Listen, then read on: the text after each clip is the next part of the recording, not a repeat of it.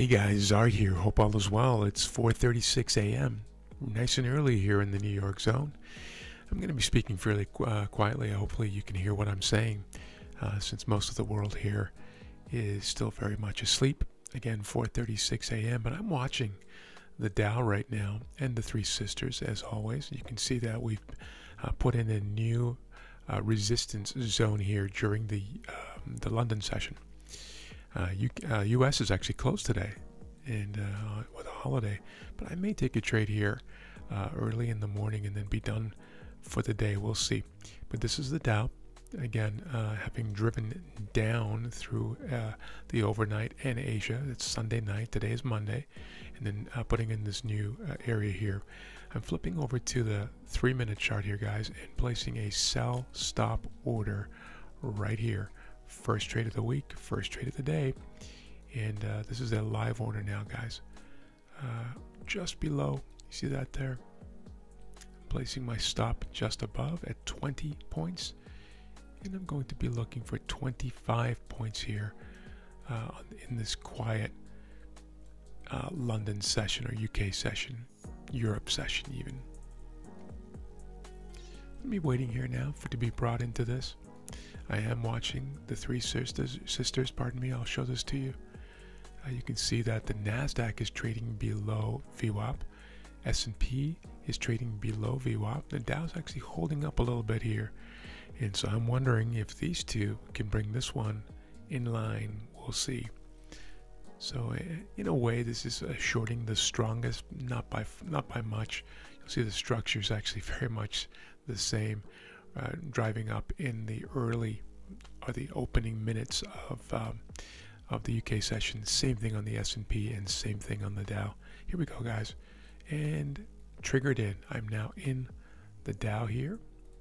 Just gonna make sure my brackets are okay on my own platform here, and yes, we're fine. Oh, I was on the 1-minute chart here on my platform, and this is the 3. Yep, that's okay. So I've been triggered in here, no follow through. It's probably not a great sign, but I'm okay with it.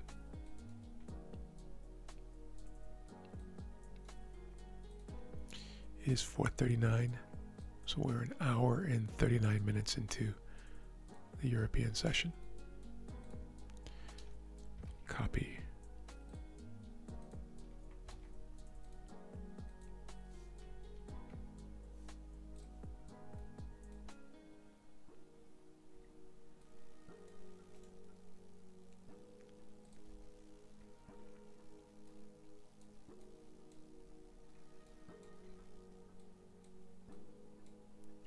This is a zone reversal trade, guys, and in a way it's also a trend continuation trade.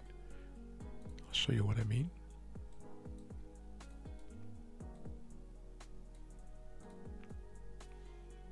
So there's a big zone reversal up here, but then there's an impulse wave down. You can even say impulse corrective, with an eye towards seeing an impulse down. I'm not suggesting this thing's going to fly all the way down to here. I don't need it to. I'm just looking for those 25 points right here. Just a resumption of this down move that we had coming through the mid to later part or latter part of the New York session on Friday. Down. Now just kind of pulling back like a bow, pulling back a bow and arrow, and pulling back. Rejection wick up here with some momentum continuing down south here. We'll see if that's going to happen. I'll put you on pause for now, guys, and we'll wait for this to play out. Pause now.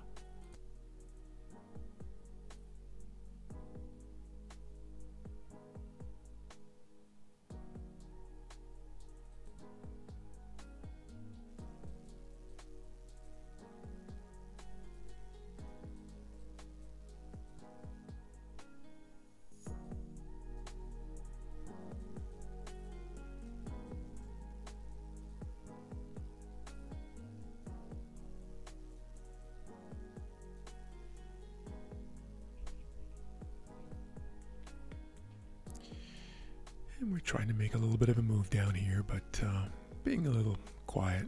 Now remember, Again, North America is closed today. Actually, I think Canada might be open today, but the US is very much closed.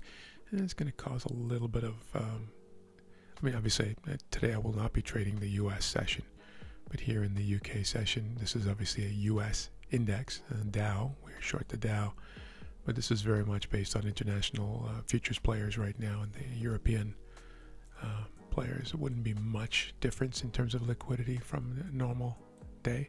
But as we approach the New York Open and of course the New York session, it'll get very quiet, and I will not be taking trades on the indexes today or indices today.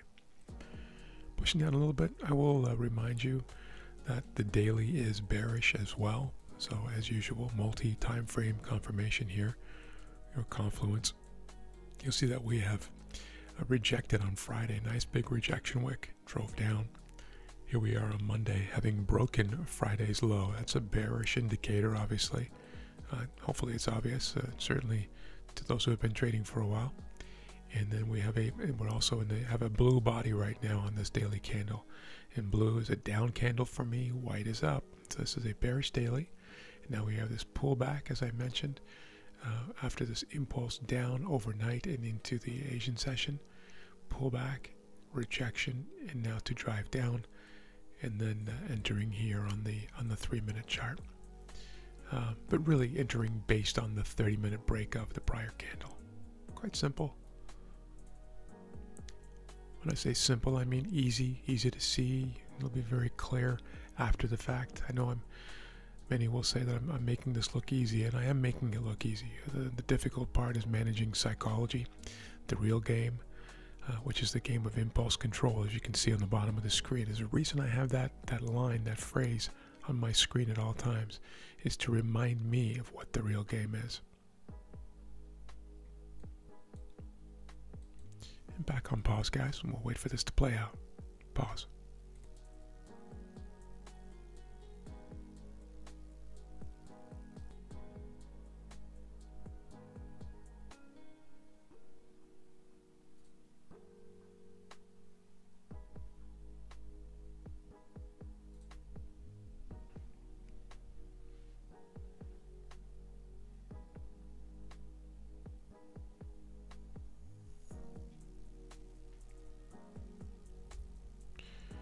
Trying to put a new low here for the move. Struggling a little bit. That's okay. Just remaining cool, calm, and collected. It's just a trade in a series of thousands of trades, potentially.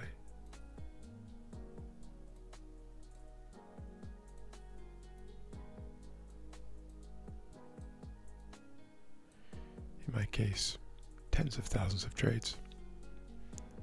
Over the years, there was a time when I was trading Forex in particular. I would sometimes trade 100 to 120 times a day. Now, something that seems logically ridiculous to me. You can imagine that if you're trading 100 times a day,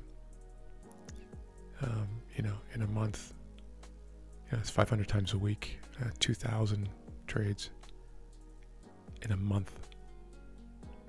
So you can see why tens of thousands of trades over a 35 plus year trading career is not an exaggeration by any stretch. I now trade an average of 1 to 3 times a day, or take 1 to 3 trades a day. A session, I should say. Sometimes I trade the London session like I am today in the New York session, so it might be 1 to 3 trades in London and 1 to 3 trades in the US.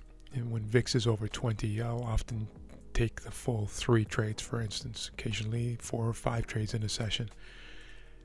There was a day last week where I had 6 trades in the day, but that was both the London session and the New York. As a matter of fact, I think it was 3 and 3, so kind of like on my average for each session.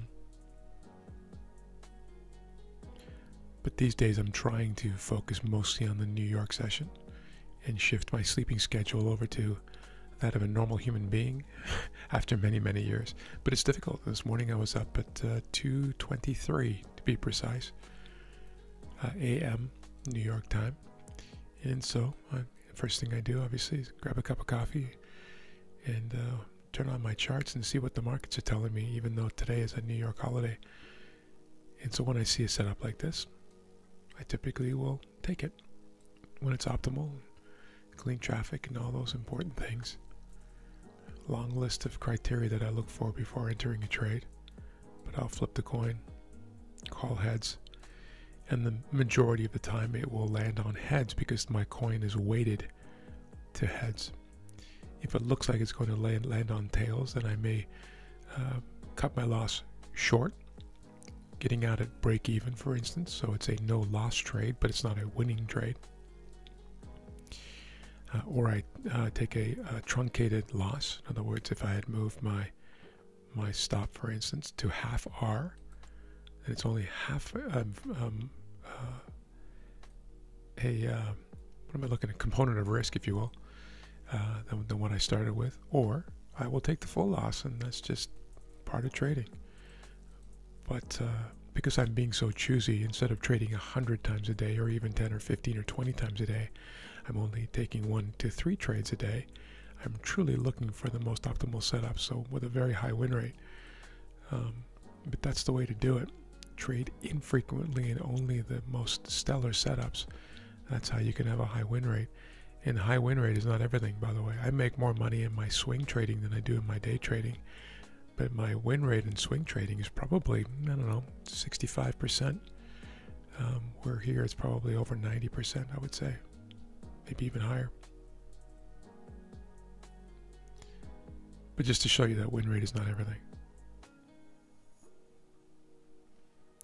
But it does help from an emotional and mental game standpoint. And the older you get, the more I think that becomes a critical piece of the puzzle. At least for me, it has.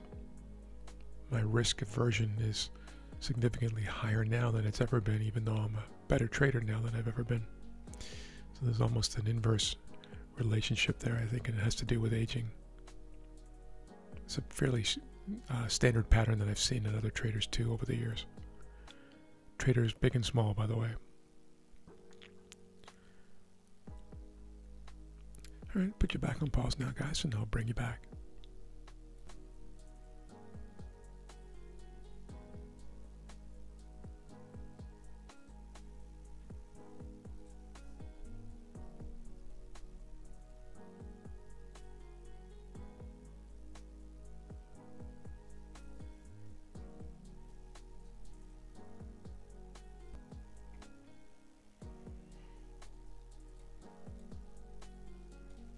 Kind of sleepy right now, talking about the markets, and I suppose I am a little bit too.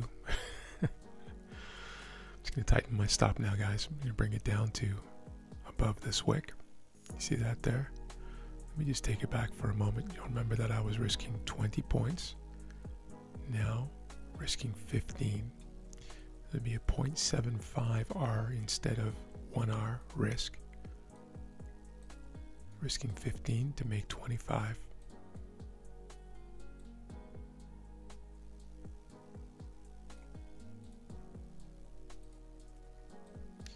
Back on pause.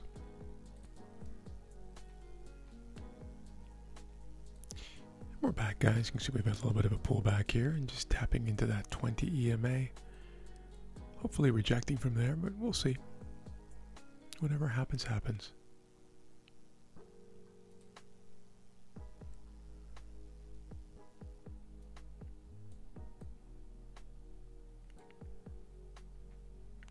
Just very kind of sluggish right now. Let's take a look at the Three Sisters, shall we? Yeah, not much going on, kind of sideways. It is that time of day, 5:12 a.m. New York time. So we're 2 hours and 12 minutes into the European session here. I am short the Dow at VWAP, whereas the NASDAQ and S&P are below VWAP, volume weighted average price. Looking for these two to weigh on the Dow to pull it down here, but it's not being that successful yet. We're looking fine for a while there. I don't love this flipping of the 30-minute to a white body. See that? Ideally that would stay blue, but it has not.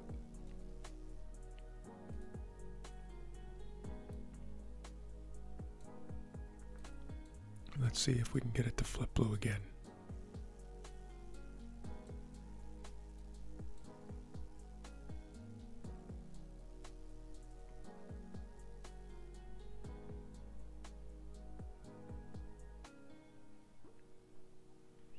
Back on pause.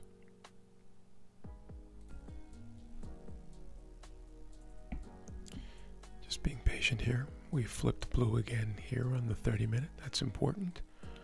Let's see if we can break this now and continue down.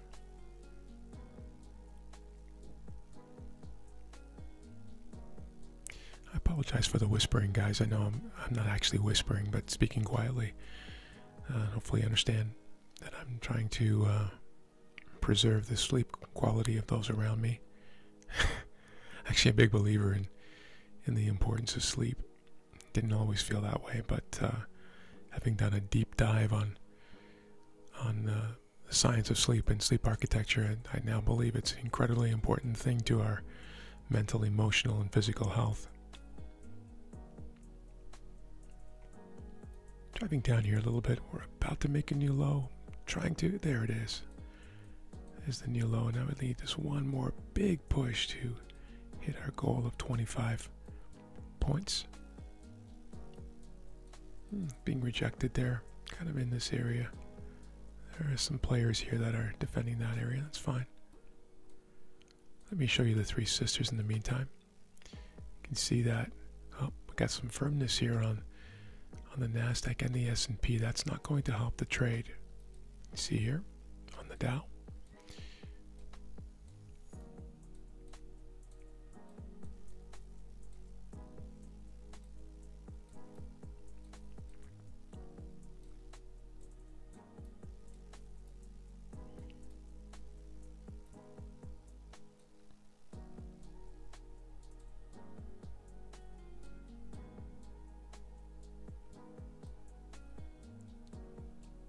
Pretty slim participation here. You can see all these gaps and kind of sloppy candle action here.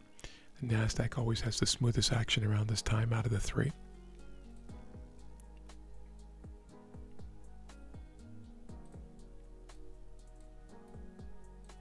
Back on pause.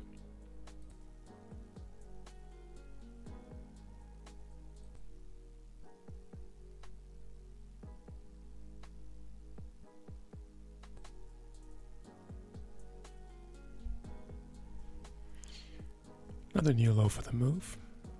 Bit sluggish. I'm very keenly aware of how we're not being supported here by the NASDAQ and the S&P. Fortunately, the Dow is now behaving for a moment there the weakest, but this is not making me overly optimistic. I always like to see an agreement or confirmation or confluence between the three sisters, and when I don't see that, I don't have as much confidence in the outcome, but so far so good.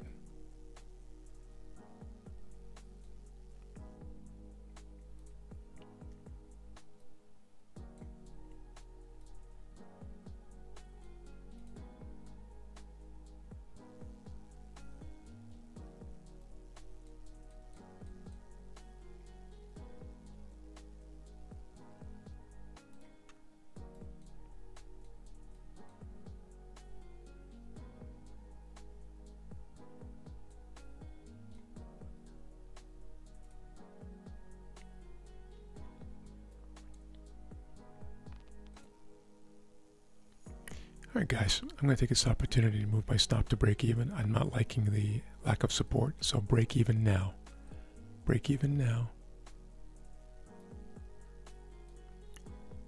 Extremely high chance of being stopped out of break even, and that's okay. On a day when the US market is closed and we're not getting the support of the other sisters, I don't want to be taking a chance on this anymore. It was fine when we're having some support from the the bearish movement on the other two. But this is how we preserve capital, guys, and maintain a high win rate, or I should say a high no lose rate. And that means break evens as often as necessary, and I'm very cool with that. This was a nice entry. Could have taken 20 points here and been very satisfied with that. See, yeah, 20 points, but that's okay. 25-point target was very reasonable on this. It still is. But stop is at break even.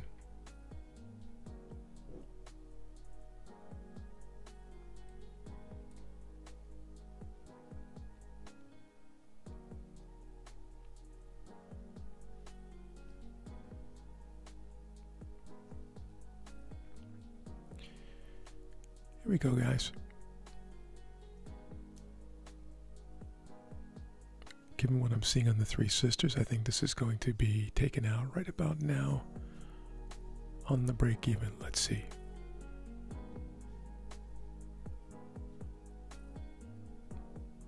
See how sleepy? Yep, there it is. And out, guys. All right, out break even. Thank you for joining me. 21-minute video just to get a break even, but that happens. First trade of the day, first trade of the week. I probably won't trade again today, given that we're moving closer towards pre-New York, and New York is closed today. Have an amazing week, guys. Thank you for your support. Thank you for clicking that like button if you don't mind. If you even remotely like what I'm doing here, clicking that button would be an awesome gesture, and apparently it helps the algorithm, so thank you so much. Have a good one. We will talk soon. Take care.